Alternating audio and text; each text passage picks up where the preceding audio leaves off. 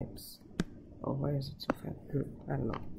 Okay, so let's say we have our text file txt that has hello in there. Alright, so we want to send it to an M program that's gonna append and give us out txt that's gonna have hello world. Okay, then we want to take our M out txt, send it to our program, and we're gonna have hello world, and we're gonna have our out.txt, and R is just gonna put everything in capital. Hello world. Okay, so how can we do all in one step? So we can do it with the help of pipes. We can take our text txt that has hello through the standard input output. We can send it to M program. M program is gonna give us hello world, and we're doing it all in the completely other program C. That's where we're writing our code.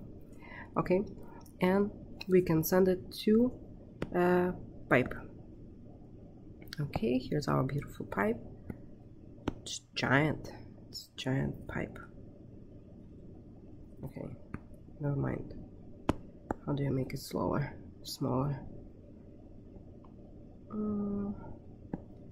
Okay, well, one end is still pretty big. Okay, so this our reasonably sized pipe. Okay, so we send it through the pipe and we get our hello world on this, and we execute in our R program, and our program is gonna give us C output, right? txt, remember, because we are doing it all in C, so all in one step. And we don't have to compile M and R separately. We just need to compile C, and magic happens to the pipes. How can we make that happen? Let me just move this aside so it doesn't bother us. Okay, let me move this a little bit more here. Okay, first step, create the pipe. We're creating a pipe. Pipe has two ends, pipe R, so it's gonna have two integers, and so it has a right end, which is 1, and it has a read end, which is 0. Okay, and I mean, I call the pipe MR, but this is our description table for our C program. Okay, so this is MR0 of our array, right? MR1. Okay, and okay, so this is our pipe. Why is it not blue anymore? Okay, this is our beautiful pipe, and what we need to do is we need to connect the ends. We are reading here. Okay, and we are writing here. Okay, so we also need to check if the pipe was created successfully. Pipe, that's how we create the pipe. Pipe R -1. Okay, so we check. Okay, second step, and I already have forks prepared. Yeah, you guessed it right. We need to fork our C description table. Okay, we take it and we just copy it. So that's what fork does. Okay, there you go. Okay, let me move it, but we're not gonna call it C. We're gonna call it let me color code it. We're gonna call it M, because this is where we going to execute our M program. And I want to connect the ends of the pipe. Okay. Alright, this, and just a short note, this may be counterintuitive, but the pipe goes from right to read, left to right, okay? Okay, so we need to go to a child of the pipe. And how do we do it? By if oh, I completely forgot to create a child. Okay, so this would be our second step PIDT, and we call the child M PID, and we just fork. Okay, that's how we do it. Okay, and then we go to the child if PID equals 0. So that's how we go to the child, because child returns 0 and the parent returns PID number. And then we have 3 steps here, A, B, C, and I call them C, D, E. Okay, so first step, A, C, close the end of the pipe, and we don't need.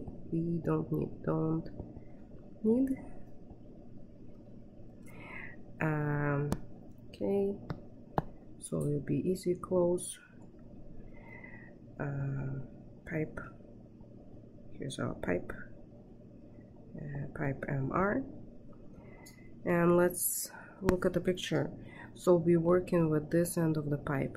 That means that we don't need this end. Okay, so we're closing the read end, under the pipe. Okay, B step is D step, dup2 redirect. Okay, redirect dup2. What are we redirecting? Pipe MR. So this is our old file descriptor, and std out. Okay, and this is new file descriptor. Okay, old, new. Okay, let's look at the picture. What do we need to put in here? Well, it's obviously the opposite of the end that we closed, right?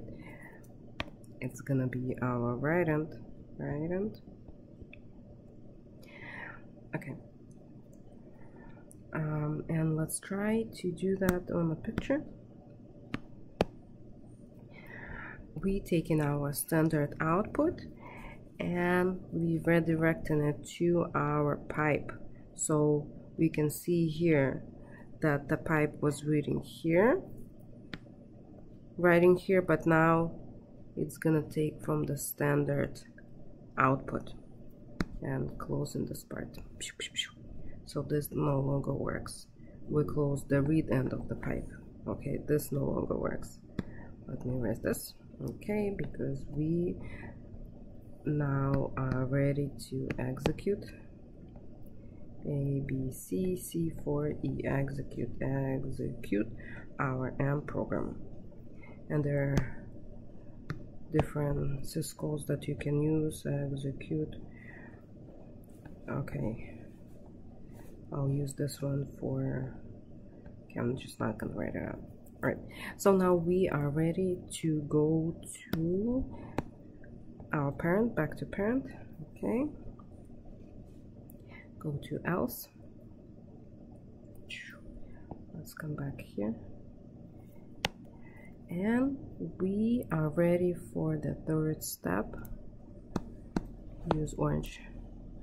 Third step, fork. You guessed it right, we have 2 forks. Fork.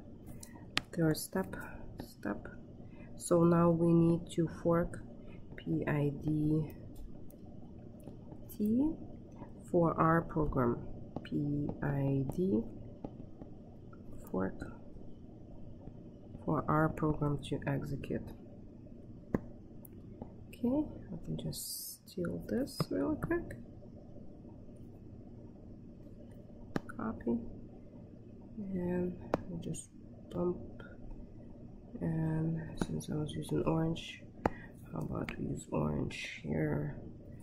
Okay, so we forked our description table here, and we call this one R, and let's just connect the pipe ends, right? So here's write and here's read. Okay, so now we are ready to go to the child. We're ready to go to the child, and to save us some time, I'm just gonna copy and just put it all in here, and we can modify the steps. Okay, we just use a different color. Okay, so our first step, close the end of the pipe that we don't need. Okay, I'm gonna have a headache now changing the color. Okay, so let's look at the picture. Which end we don't need? We are working with this one, with the R program, right? So we can close right end of the pipe. Okay, right, am I right? Okay, now we are ready to redirect.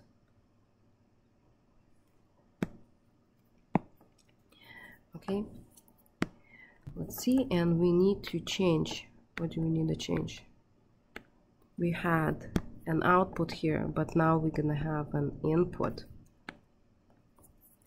And what end do we need to change? Well, we close the right end, so we need to now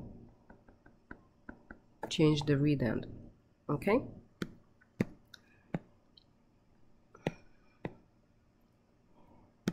let me see how does it look on the picture. Okay, let's find our pipe read end. Read is this one, read is this. Okay, so we can see it was reading here. We don't want that anymore. We want it to go to the standard input. Okay, I was using blue. Let me be consistent. Let's go to standard input. Okay, and we are almost done. So what other steps do we need to do? Let's go to let's go to a parent now. Parent, and all we need to do here is we need to close both pipes, close both ends of the pipe. Okay, close pipe MR read. Okay, and we do the same with write, and then we need to wait for kids to finish.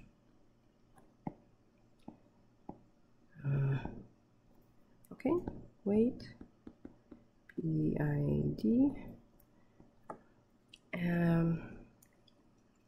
and we had M PID, and there are additional arguments here. I'm gonna put them, and we had RPID. Okay, and on the picture, let's see, when we close in the pipe, we close in this sense, and then we're waiting for the children.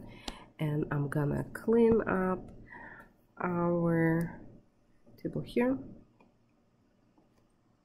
right? So it'll be easier to read. Okay, we're not using this one.